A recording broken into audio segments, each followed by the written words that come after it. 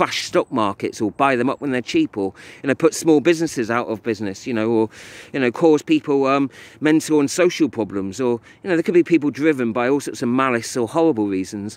But I don't know people's intent. It could equally be that there are others driven by good reasons. As far, you know, it could be that it could even be, as far as I know it, that there are people that want people to appreciate cafes and restaurants and that they normally would take for granted.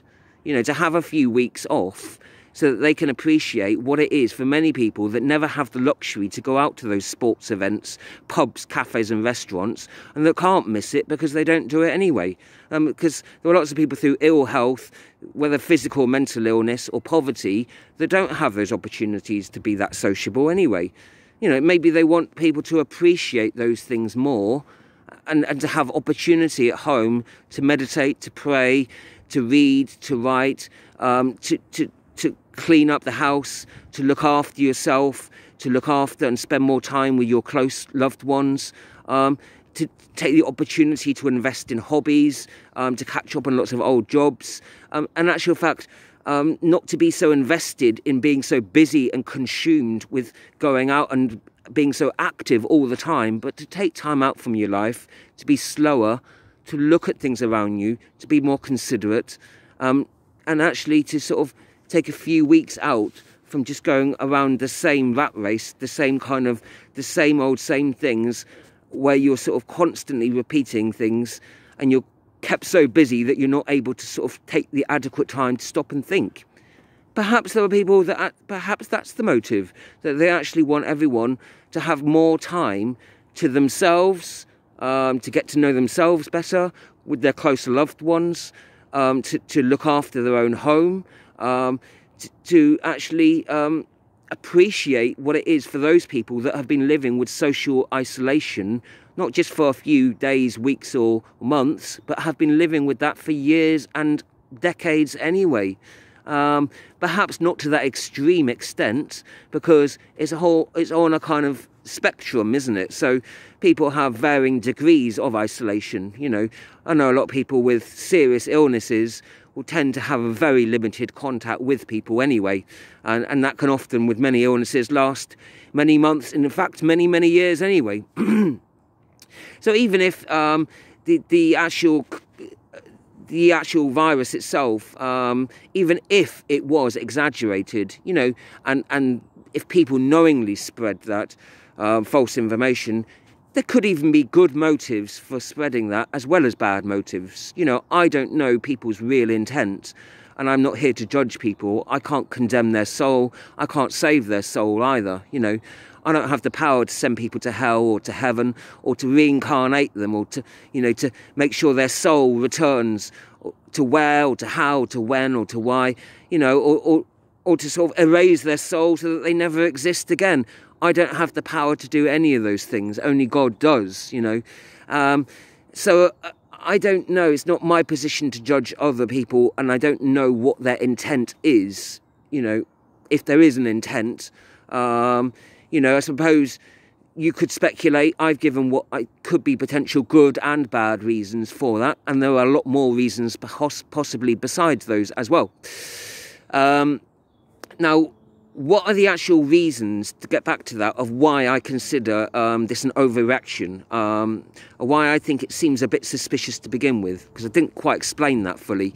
Well, the first thing that drew my attention, I suppose, is that we've had so many other infections in the past. TB, notoriously in the 20th century, but that, of course, thank God, has got treatment now. It's just a shame that it's such a big killer still, because so many people in poorer countries lack access to that treatment. And that's a real shame still. But actually, HIV and AIDS, of course, was a dreadful epidemic. Of course, that was in the 1980s. And if you believe the facts that are reported, something like 40 million people currently living with HIV or AIDS. And something like, trying to remember from when I studied it recently, I can't remember, but quite a large number, you know, hundreds of thousands have died of it this year. But I don't know. It's pointless me giving the statistics because I don't know. But in any case, that was a serious pandemic. There are even people that allege that was created in a laboratory and spread. You know, there were people that say that about this pandemic. There are people alleging the Chinese have spread that to the Americans. People alleging that the Americans are making it look like the Chinese have done that. You know, there are claims and counterclaims going on there. And then there are others alleging that it's actually not a serious pandemic and that it's actually being exaggerated in order to have more control, or for what other reasons these policies have been introduced.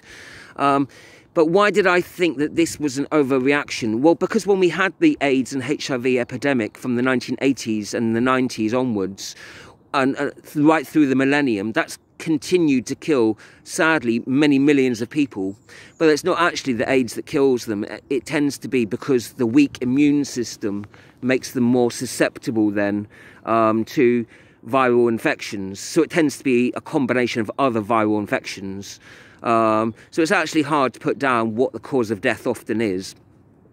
But we didn't overreact to that. There were no shutdowns, there were no mass closures, you know, there was no self-isolation. There was nothing like that going on then through that epidemic. But then that tended to affect Africans more, didn't it, really? So perhaps that's different. Either, I don't know, you draw your own conclusions from that, I suppose. But there have been other kind of outbreaks and other conditions, of course. But I guess that people would say things like Ebola, Zika, that they were relatively minor in comparison. But actually, if you look at pneumonia, reportedly killing 3 million people each year, you know, over 10 years, if you believe those statistics backed up by the WHO and a variety of other sources, then, you know, over the course of 10 years, that's 30 million people. That's 60 million people that have died of just pneumonia during this millennium alone. 60 million people. And yet there's been no strong regulation. There's been no attempt to isolate it or to prevent the spread of that infection. So in actual fact, you know, because there have been these previous infections, and every year, of course, we have the influenza, and we have a number of people dying of that. It's hard to know accurate numbers. It's several million people. The wild estimates, the rough estimates, are 2 to 3 million globally. But obviously, it's very hard to get accurate statistics anyway on this. But there were no overreactions to that. So either we were underreacting to those things, which caused huge amounts of death and suffering, you know, hundreds of millions of people with viral infections, you know, millions of people dying of it, over years, over the last couple of decades, tens of millions of people dying of it, but without any of those kind of reactions to it. Either we were underreacting to those infections, or we're overreacting to this one. You know, it can't be both. It has to be one or the other, doesn't it? Logically, you know, you're trapped by logic on that one. And if you don't believe in, you know, logical deduction, you know, that's sad, because it's the basis for a good, solid, reasoned argument. And it's also the basis for mathematics and a great many other wonderful fields of study also. So I think, and possibly we have underreacted and allowed the spread of many infections in the past, you know, but many of us have been carrying on by carrying good practices anyway where we're able to. You know, I've been using hand sanitizer every time I visit care homes and people with immune compromised conditions, and trying to wear gloves and wash regularly and not cough or splurge around them, and making sure that if you do bring up something like mucus, that, you know, you catch it, bin it, kill it, as they say, and that you sort of wash your hands afterwards. But those practices should have been instituted and regulated anyway. They should have been part of our regular process, not just for the last few months, but for the last few years and decades, to help spread the awful spread of influenza. Now, the deaths of influenza are no more awful than the deaths of anyone from another infection, whether it's a Carina strain like this COVID-19, or whether that's a different type of viral strain, you know, a death is still a death of a person. You know, the suffering of that individual is no worse. The heartbreak of the family is no worse. You know, each death is just as valid. Each life is just as important. Now, in terms of the statistics, and I don't know, it's very hard for me to know whether these are accurate informations or not. I'm not a statistician, I'm not a mathematician, although I do know that it is possible to sort of make information sort of look different than it is if you're motivated to do that. But I think that the figures could have some doubts, and from what I've studied into it, is because it's possible that there are large numbers of people that are being identified with this coronavirus, who've got a different strain of the virus. I don't know enough about that. I'm going to try and investigate and find out more whether or not you can actually identify that particular strain of the coronavirus, the COVID-19 as it's being labelled, as opposed to the other strains of coronavirus which have existed now for some years. And it's alleged by some sources, and I don't know, not being medically trained, how accurate that is, that it could be that some strains of corona are showing up in people where they haven't necessarily caused the actual death. So that it could be that if you contract a viral infection some years ago, even if you get over the symptoms of it and it doesn't kill you, you could still be registered as having that. Well, years ago, I contracted HPV, human papillomavirus. I may have said it wrong. A strain of HPV I contracted. So if they were to do a full blood analysis of me, if I was to die and they did an analysis of my blood, they would find a strain of HPV within that. But that would be a far cry from saying it was the HPV that killed me. It would just be that that was one of the things that happened to be within my body. Thank goodness it has dormant symptoms, that particular one. It only produces warts occasionally, and at least they're treatable. And for me, at least, if I treat that, it's okay. It's only if it's left untreated and the warts continue to grow, there's the risk it could become cancerous, allegedly. So there's that theory, and I don't know the medical accuracy of it. I studied linguistics, not medicine, so it's not my expertise. So whether or not you can identify the particular strain of the COVID-19 as opposed to the other corona strains of viruses, I don't know about that.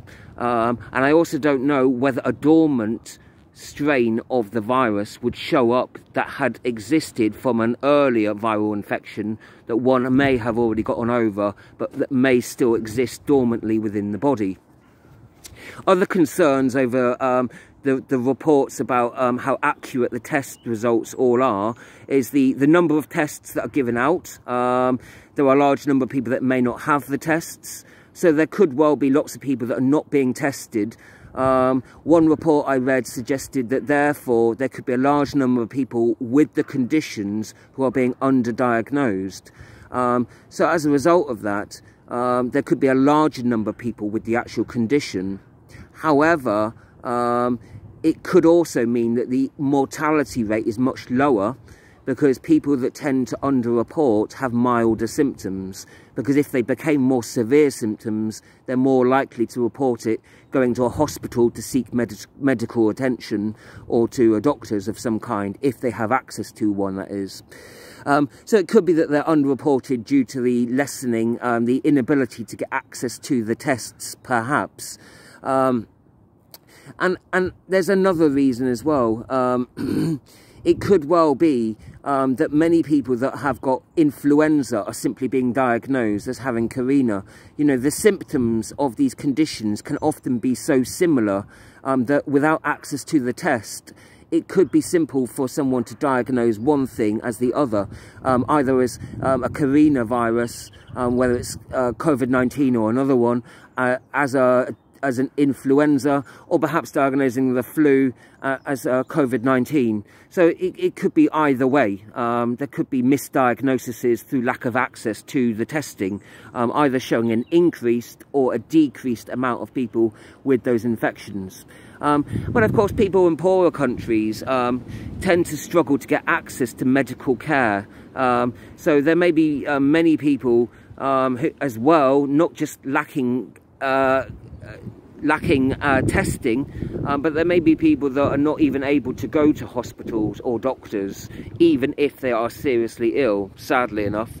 There may be people that are dying at home, or dying en route to hospital, or people that just simply don't like going to hospitals and they'd rather die at home and avoid going there. But it's also the case that people can have a variety of other conditions. And so, actually, to give you a personal story about this, my mother passed away recently. She had an undiagnosed viral infection. She also had 2 other long-term conditions, lymphedema and also COPD, which makes it really a lot harder for your lungs to get over infections. And sadly, she had recurrent infections over the last few years. But she had an undiagnosed one. You know, they don't really know often the strain of it. And it's sad, really. They kept trying to treat it with antibiotics, but that wouldn't do it, you know, and there was no treatment for it. And it just malingered for so long. But in the end, when she died, they just, you know, they put down on the death certificate for her that it was pneumonia. But, you know, we don't know. Was it the infection? It wasn't the lymphedema or the COPD necessarily, because she'd had that for some years. Interestingly, lots of people are reportedly to die of COPD, but really it could well be that weakened immune system compromising them means that they can pick up infections. So it could be the infection rather than just the COPD that kills them. With her, we suspect she had a secondary infection as well, but we're not sure what strain of any virus. So it was just lumped under an umbrella term, as it often is, as pneumonia. So it's often difficult to know when someone has a variety of different complex diseases or conditions and disorders.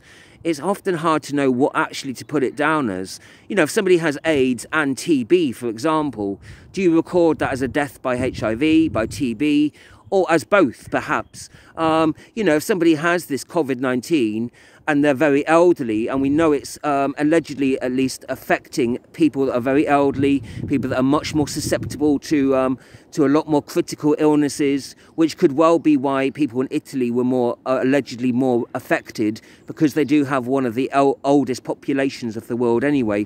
And so when people are a lot older, they are much more susceptible to other long-term conditions, like arthritis, which affects the joints, but also, you know, like a variety of other conditions, that because through wear and tear, your body is much less able to sort of fight off things than when you're much stronger physically.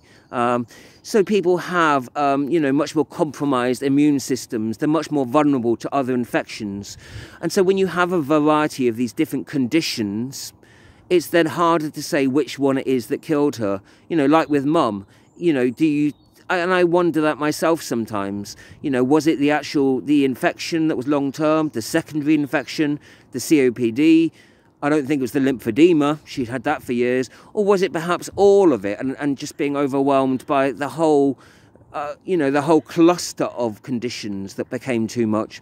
So sometimes you wonder, you know, could it be that actual virus, or could it be the virus on top of having those other conditions? You know, could it have been that they would have died of those other conditions anyway, but that actually the virus or the infection maybe made it, sad to say, more efficient. It made it, you know, happen quicker. But it could be that people that are suffering, you know, some people with terminal illnesses, sadly, it could mean that, you know, it kills them off earlier, I suppose, to put it in those words. So people that have got serious chronic and terminal illnesses, you know, it's hard to say, is it the virus alone perhaps that's killing them, or is it that is it the other conditions that they have at least contributing, if not also causing the death itself? So in short, there's a number of lots of different reasons why I can't be too sure or accurate what those actual figures that are being quoted. So while we're being given these numbers, that are gradually increasing and that, I have to be honest, and I always say, like, nothing is infallible anyway. I'm not saying, they're completely false. I don't say that. I'm just saying, at best, they're rough estimates, and to take into consideration reasons why there could be margins of error, because that's the scientific method of doing that. So it's not to say, like, don't pay any attention to them whatsoever. It's just to say, put it in a wider context where you also consider what the reasons are why they might not always be totally accurate, and to consider that in that wider context. So anyway, that sort of ends the reasoning of why I've sort of got my doubts about the actual the numbers that are being reported, and why I'm not sure. But just to go back to my earlier point, I suppose, I feel at the moment it's a situation that's ever changing, and there are a wildly number of different sources out there, especially with the internet being so unregulated, with the dark net and the deep net and everything. You have got, anyone can sort of post things, and not everyone is posting things responsibly. Sadly, some people are driven to sort of to spread fear, perhaps, and over panicking and overreacting. And there could well be, the opposite possibility, that some people are underreacting to some things and actually sort of like, and not taking things seriously enough. But I have to say, I have concerns, being agnostic about the position, keeping an open mind, and not having access to all the reliable evidence, not being medically trained and not knowing, yet feeling that I'm relatively competent to investigate and to try at least and look at things. I have to say that I'm relatively agnostic, despite having my concerns and suspicions. I will keep an open mind, and I will try not to be judgmental and judge people beyond what I know, and I will try to report things that are accurate. I am concerned, and I think I've got two different fears. I think, if I'm honest, I've got fears of an epidemic, of a pandemic that could be spread and could affect lots of people, like an influenza. But I think there are also fears of the effect of having a long-term shutdown, economically, socially, psychologically, emotionally, and what kind of effects that can have on people. And that if that was to become a long-term thing, I would really have serious effects about people's mental health, physical health. There could be a huge rise in self-harm, in people, suicides. That's a real, genuine risk. Several million people globally commit suicide each year, according to statistics that I was able to sort of glean. So there are genuine concerns for that. And in terms of the economy and the long-term effects, people say, oh, well, it's not about the money and that. Well, it's easy to say if you've got money, isn't it? But actually, widespread poverty is more likely to cause lots of other problems. So it is also a financial consideration as well. It's not all and only about money, but there are concerns about economic factors, social factors, psychological factors. But there's also a spiritual dimension to this as well. And I want to go back to that and end on this note. So whatever concerns there are, and I have my fears, both in terms of the effects of a possible long-term government shutdown and those type of policies, if it became more long-term, but also concerns as well, and I can understand others' concerns about possible pandemics as well. But I think in terms of a spiritual thing, what I would say, my kind of feeling is that I would not treat anything anyone says as infallible. I wouldn't treat any source, even well-intentioned people that really have made an effort, they've investigated, they've spent hours and devoted maybe even their whole lifetime, sometimes their careers, to studying information. They might have taken risks in reporting things that they feel could jeopardize their own reputation, even their life perhaps. They might say things that could be upsetting or provoking, but we always have to bear in mind that people are human and people can make mistakes too, even with the best will of the world. And I want to say, based on what I've said, they're just my thoughts, if you like, my ramblings on it anyway. And I don't really know, and I framed it in that context of being agnostic and not knowing about the situation. I gave my reasons of why I've got suspicions anyway, why I've got my concerns, but also why I have to be cautious what I say about that, due to the legal situation. Because spreading false information knowingly through written word is libel, and through spoken word is slander. And I wouldn't want to knowingly spread false information about anyone or anything. I don't want to be accused, and I don't want to spread any fear about things. But at the same time, I want to say what my genuine concerns are. In terms of how I treat other people, I'm obviously not going to go out and invade anyone's personal space, and I'm not going to cough or splurge near anyone anyway. I'm going to keep good hand hygiene. I'm going to try and wash regularly after cooking, toileting, and especially after coughing or sneezing. And I'm going to carry hand sanitizer and toilet tissue paper around with me, and in case anyone else should need it. I'm not going to invade anyone's personal space or get too close to them, and I'm going to respect people's rights to have their beliefs, even if I might disagree with it sometimes myself. So I think that's my sort of general thoughts on the situation. And I actually think, going back to sort of making a sort of a spiritual note about this, that this may be a good opportunity for us all to spend time alone, getting to know ourselves better. You know, what kind of writer are you? What kind of a viewer are you? What kind of a drawer are you? What kind of a thinker are you? What kind of a conversationist are you? You know, what kind of a person are you? You know, it's asking questions about yourself, isn't it? And if we're always around other people all the time, it's good that we're getting to know other people and investigating others, but do we take the time to get to know ourselves, to investigate ourselves?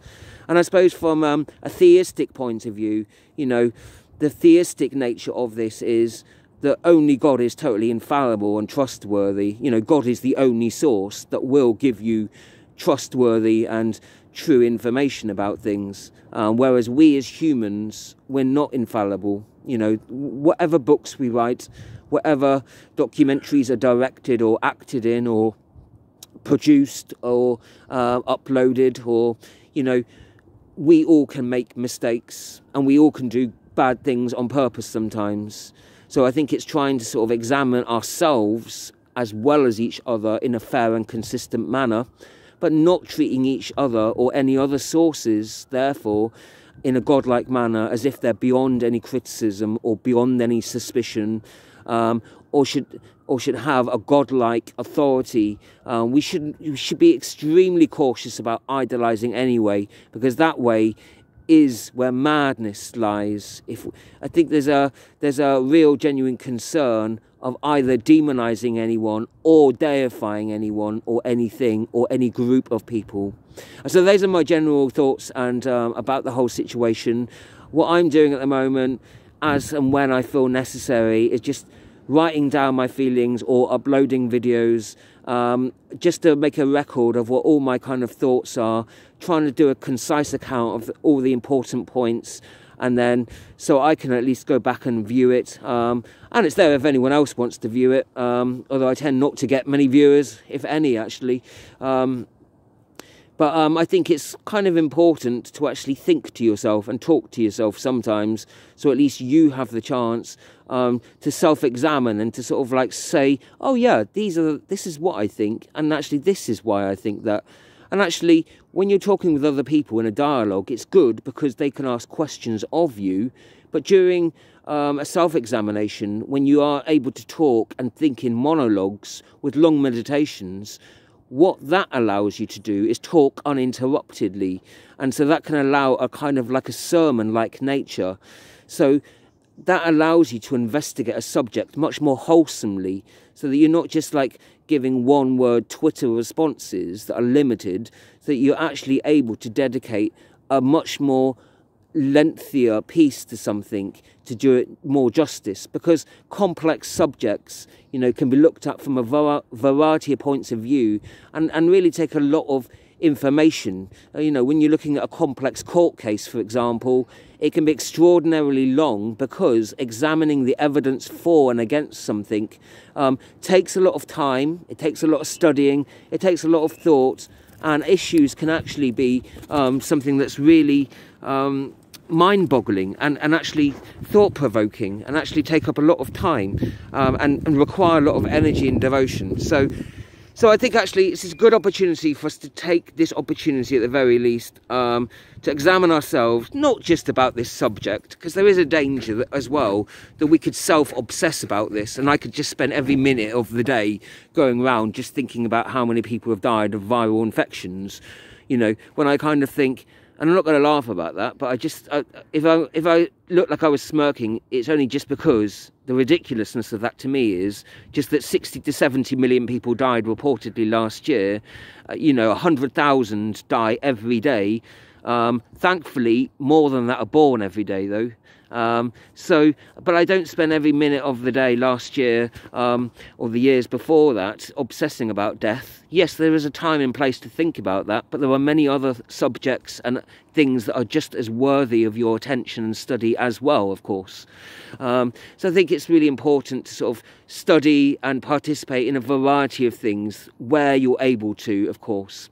So I'm going to end it there because I have sort of rambled on a bit now, and I'm going to sort of make an update when I feel like I know more credible information, if I get to that point. That is, it's been really hard, as it is with all investigations that are complex and beguiling, just because it's sort of one of those cases where you look at it, the more you know, the more you don't know, somehow, just because you sort of like read all these sources claiming one thing, and then you read all these other sources claiming other things, and other sources in between things, and then there's other sources, and so you're getting evidence and counter evidence.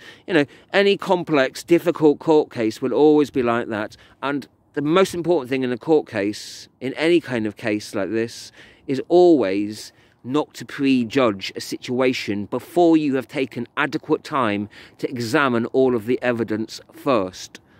Because otherwise, you rush the judgment, you get to a verdict too quickly without actually properly taking into due consideration all of the appropriate evidence that needs to be properly examined and inspected thoroughly.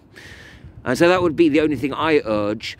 And I just want to say as a last note, I could be totally wrong in anything I say. I'm not infallible. I make mistakes often. I have, to be honest, tried to be accurate where I can be here, but I do make mistakes. I'm human like anyone. And if I do, and I have made any mistake, I will later upload or post a retraction with an apology too. But I wish everyone well during this time. And I'll leave off now.